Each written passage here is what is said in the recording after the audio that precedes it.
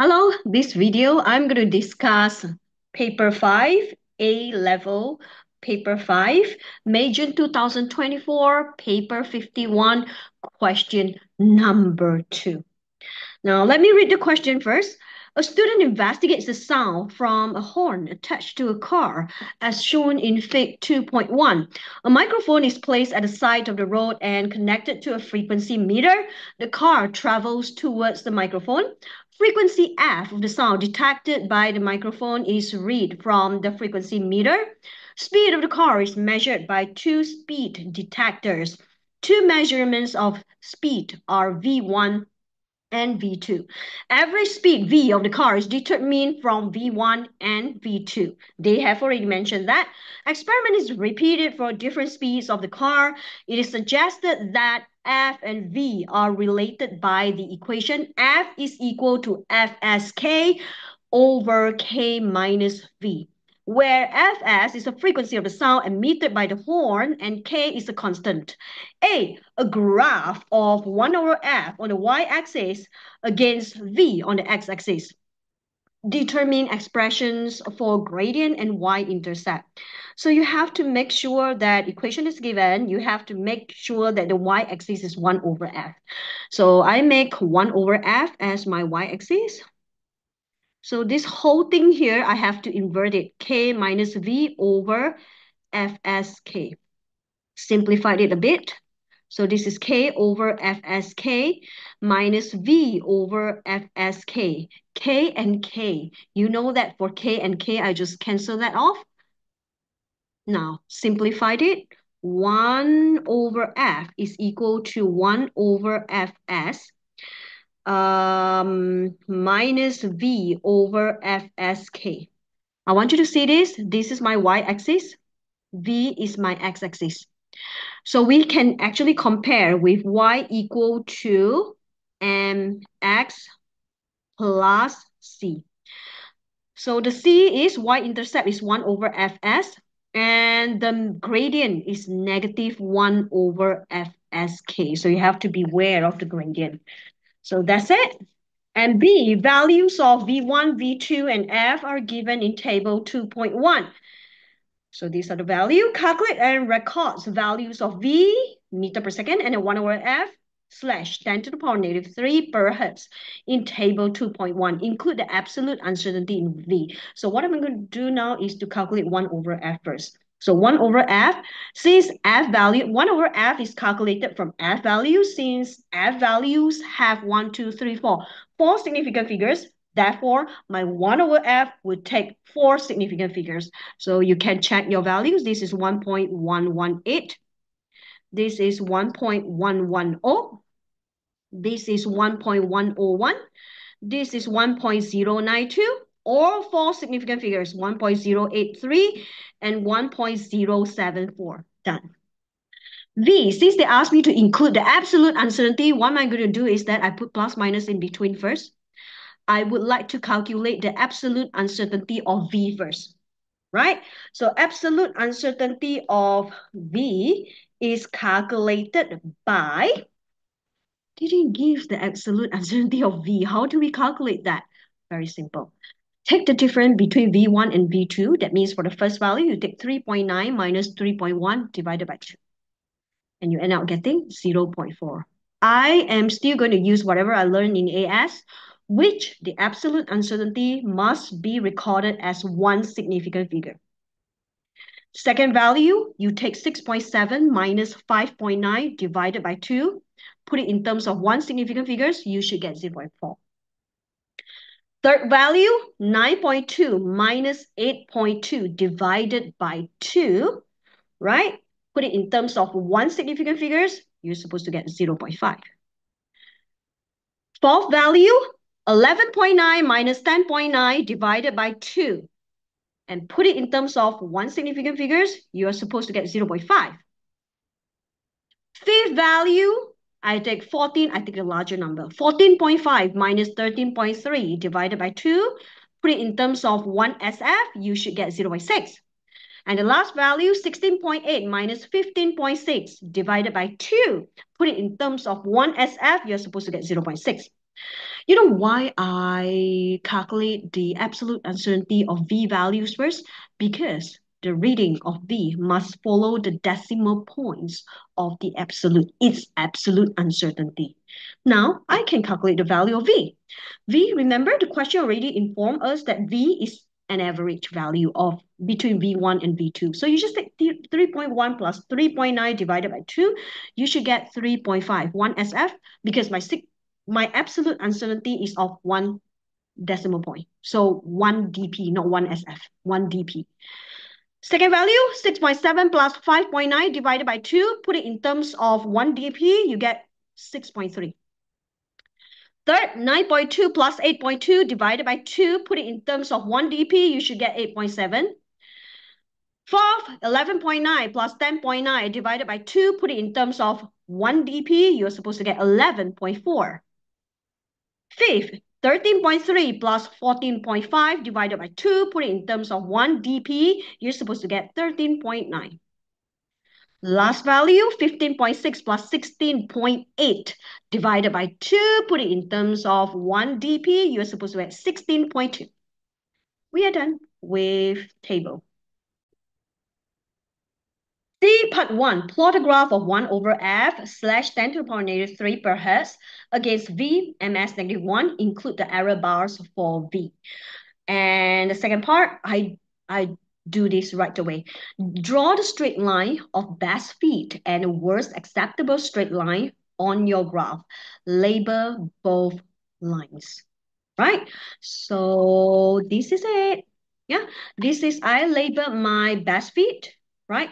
I make sure that the best fit line, yeah, is close to most of my points. Yeah, not far deviated from all my points plotted.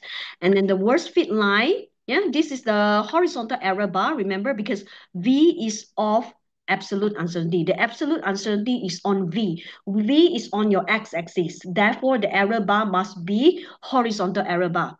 So how to draw the worst fit line? If you start from the head, the front of the first error bar, you have to end at the tail of the last error bar. You have to make sure that this worst fit line crosses all the error bars in between. Or if you start from the tail of the first error bar, you have to end at the head of the first error bar. Make sure that this worst fit line crosses all the error bars in between, right? Now, since the question asks us to determine the gradient of best fit, include the absolute uncertainty in your answer. So I put M best is the best fit gradient, because the symbol of gradient is M, right? So I got two values, y2, 1.125. Remember, y-axis is with a power. So don't forget about your power. 10 to the power negative 3 minus 1.073 times 10 to the power negative 3 divided by x2 minus x1. 3 minus 16.6. And my best fit gradient, I get negative 3.8235 times 10 to the power negative 6. Doesn't matter how many significant figures I put here because that's not my final answer. Now, I find the gradient of worst fit. You just look at your worst fit line, find the gradient of it, get 2 points from it. So I get 1.117 times 10 to the power negative 3 minus 1.0735 times 10 to the power negative 3 divided by 3.2 minus 17. I got negative 3.1522 times 10 to the power negative 6. Now, how do you include your absolute uncertainty for gradient? Delta gradient is equal to, you take a larger value, negative 3.1522 times 10 to the power negative 6 minus negative 3.8235 times 10 to the power of negative 6.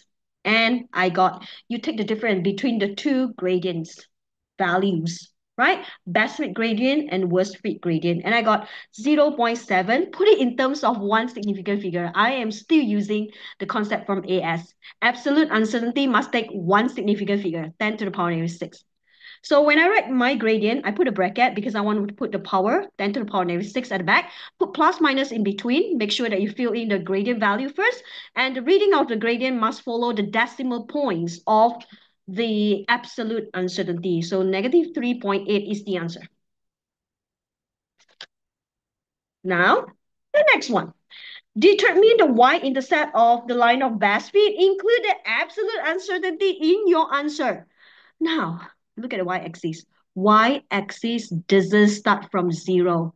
Therefore, you cannot read off from the graph. You cannot take your y-axis from the graph, right?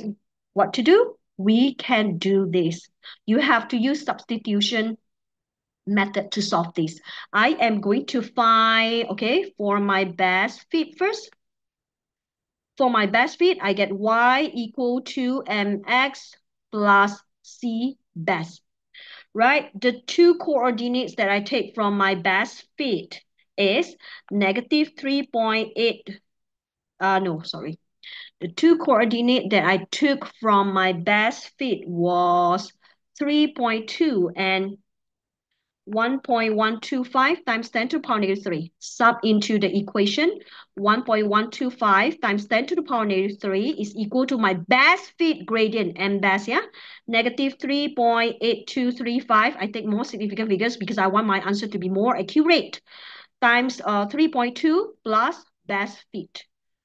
Yeah, y-intercept of best fit. So y-intercept of best fit, I got 1.137 times 10 to the power negative 3.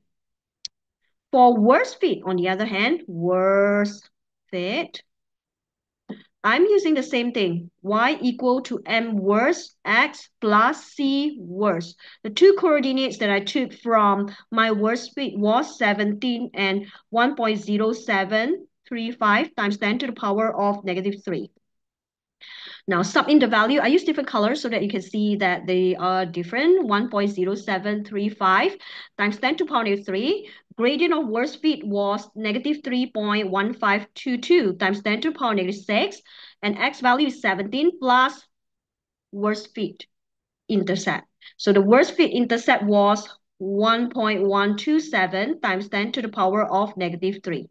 Now, delta C, you take a larger value, 1.137 times 10 to the power negative 3 minus 1.127 times 10 to the power negative 3 and put it in terms of one significant figure. Now, I got 0.001 times 10 to the power negative 3, quite small. Now, put a bracket. 10 to the power negative 3, put plus minus 0.001. So I need to make sure that my y-intercept is written in terms of 3 dp. So it is 1.137. D, using your answers to A, C3, and C4, determine the value of Fs and K. Include appropriate units. I know that 1 over Fs, you remember, that is your, let us scroll up a bit, y-intercept. So I get the y-intercept value first, which is y-intercept. Since they didn't ask us to include the absolute uncertainty for Fs or K, you can use your best fit value. Always use your best fit value. 1 over Fs is equal to 1.137 times 10 to the power negative 3.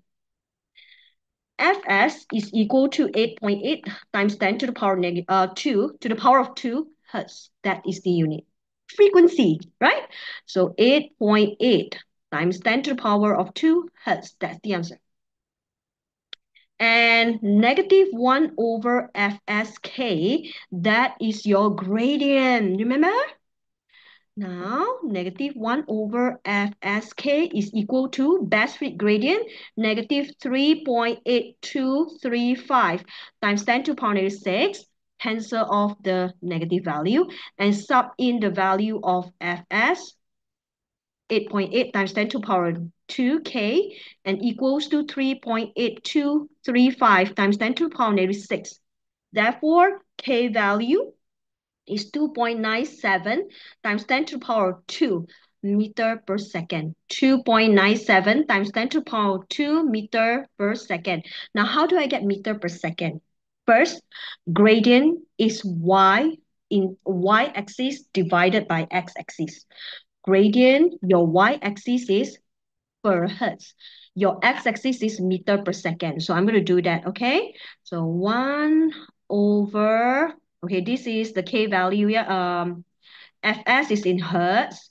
And then k, I need to find the unit of k. This is per hertz. Yeah. over ms negative 1. Hertz and hertz you cancel. Hertz and hertz negative 1 because they multiply, so they cancel off each other, so you're left behind meter per second. Now determine the percentage uncertainty in K. Wow! Now to determine the percentage uncertainty in K, I use the K value from 1 over Fsk, which is equal to gradient, right? Now K is actually equal to 1 over Fs times gradient. So this is about multiplication and division, right? So here I got my best fit Fs, right? The best Fs value. From here, I also want to find my worst fit Fs. Worst fit, right? 1 over Fs is equal to worst y-intercept 1.127. 1.127 times 10 to the power negative 3. So the Fs worst, I got 8.872 times 10 to the power negative, times 10 to the power 2, sorry. This is 10 to the power negative 3. This is 10 to the power 2. Now, delta Fs, from here, I take the larger value minus the smaller value, and I got 0.082 Hertz. K value, since it is about division and multiplication, I find delta K over K times 100%. The whole thing represents the percentage uncertainty in K, which is equal to delta Fs over Fs times 100% plus delta gradient over gradient times 100%. So the gradient value, I have already found my absolute uncertainty, so I can just sub in the value of a gradient. Right? So this is 0.082 divided by 8.8. Don't bother about the power. Times 100% plus 0.7 divided by 3.8 times 100%. Therefore, I got 19%.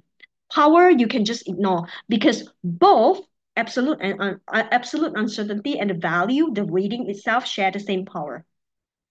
Now, part E, the last part, the experiment is repeated.